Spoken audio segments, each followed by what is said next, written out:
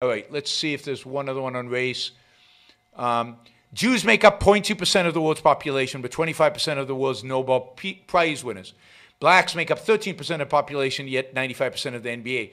How do you know that's all cultural and no genetic base up? No one knows that. No, we know that. Of course, it's a combination of both. It's a combination of both. Right? Certainly, when it comes to NBA stars, you have to have a certain physique. You know, I don't have that physique. I don't have the height. And very few people from certain countries or certain heritages have the height. Okay, so if you're going to look for a long-distance runner, you go to Kenya or Uganda. Not blacks, you go to Kenya or Uganda.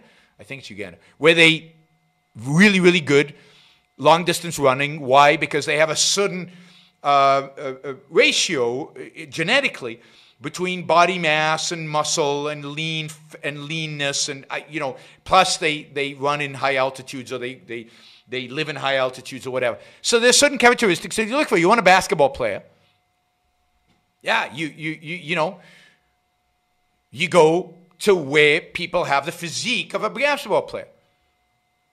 You don't have to identify them by race to do that. There are plenty of blacks who can't play basketball.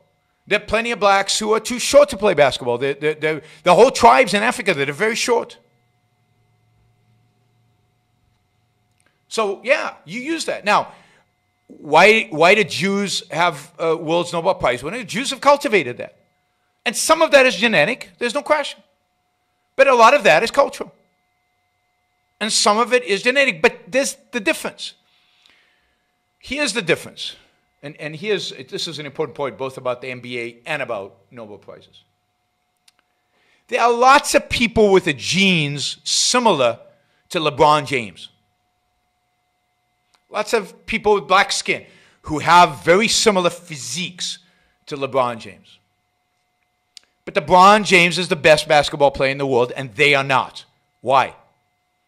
Because he added something to it. And I don't think it's culture. I think it's his choices, his dedication, his commitment, his competitiveness. If you watch the series of Michael Jordan, that's a special human being. Special human being. Irrespective of the genes that made him athletic, there are lots of people who have that athleticism built into their genetic makeup.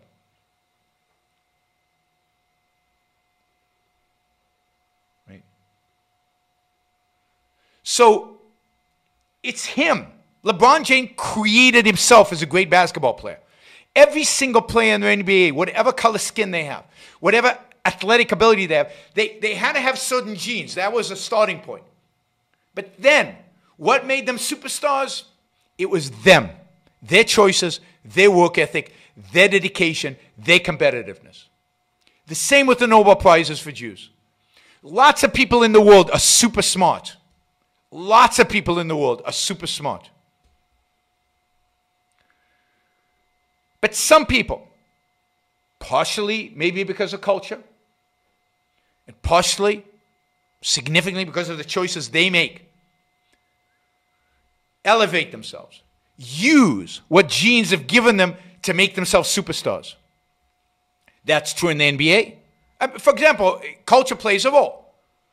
So you could be born with a great physique to play basketball in certain countries, but they don't have basketball courts. So you're never going to play basketball. You're never going to practice as a young person, and you're never going to be good at it, even though you have a great physique. You have Michael Jordan's physique.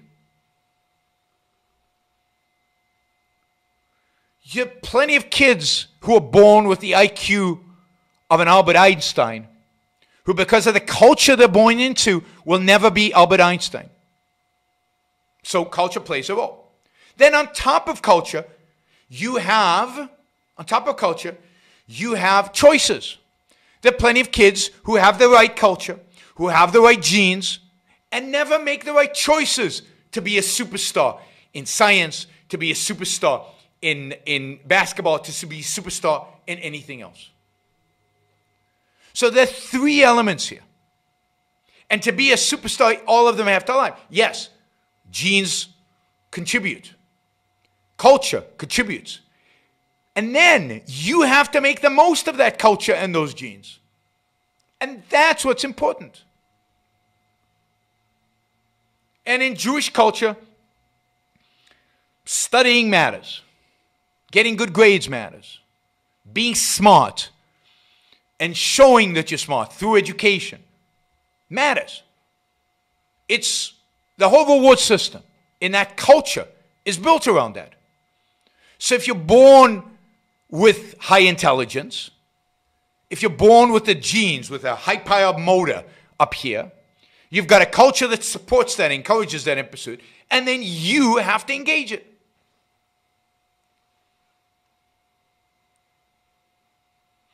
So none of that contradicts the idea that there's no such thing as genes, and it's irrelevant to know if somebody's a Jew or not.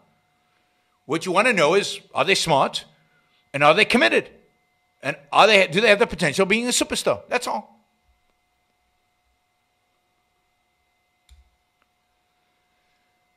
Do you think religionist Whittaker Chambers thought of gas chambers when he read Atlas Shrugged because it depicts love for living on earth?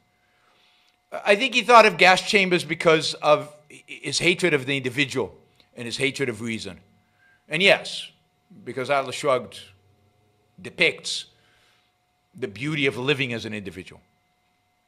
Are we a product of our metaphysics? I'm not sure what that means. No, we're a product of our choices. Choices are our metaphysics, so yes.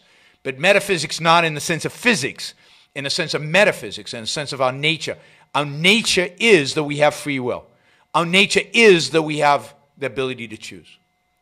What are your thoughts on the concept of unconscious bias? Is the concept even valid? I think it probably is. I don't know that it should be called unconscious bias.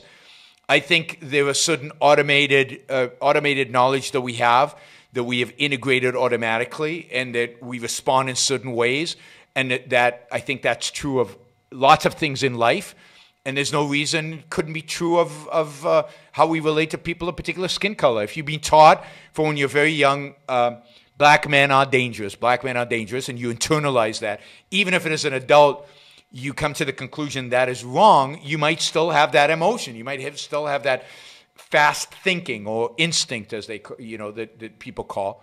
What we need today, what I call the new intellectual, would be any man or woman who is willing to think. Meaning, any man or woman who knows that man's life must be guided by reason, by the intellect, not by feelings, wishes, whims, or mystic revelations. Any man or woman who values his life and who does not want to give in to today's cult of despair, cynicism, and impotence, and does not intend to give up the world to the dark ages and to the rule of the collectivist brute. Using the super chat, and I noticed yesterday when I appealed for support for the show, many of you stepped forward and actually supported the show for the first time. So I'll do it again. Maybe we'll get some more today. If you like what you're hearing, if you appreciate what I'm doing, then I appreciate your support. Those of you who don't yet support the show, please take this opportunity. Go to yaronbrookshow.com/support or go to subscribestar.com, Yaron Brook Show, and make a kind of a monthly contribution to keep this going. I'm not sure when the next